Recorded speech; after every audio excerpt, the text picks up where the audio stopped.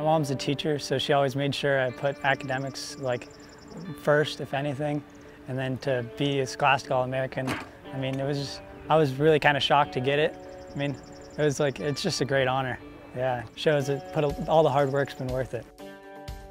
So I'm going to Florida Tech, and I'm starting with general engineering, and from there I'm going to try to pick my major.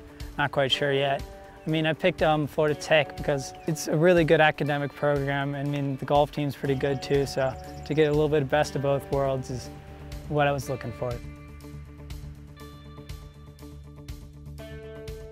So I'm going to Harvard University next year, and I want to study statistics with finance.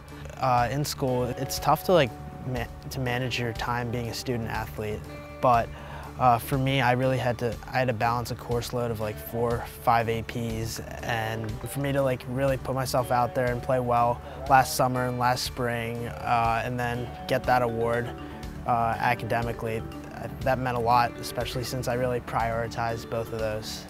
AJGA has been awesome for me because it's really allowed me to just develop my game, starting with the qualifiers and the junior all-stars, and then I've really worked my way up the system, and I feel like AJGA has really enabled me to get my game to the next level each year.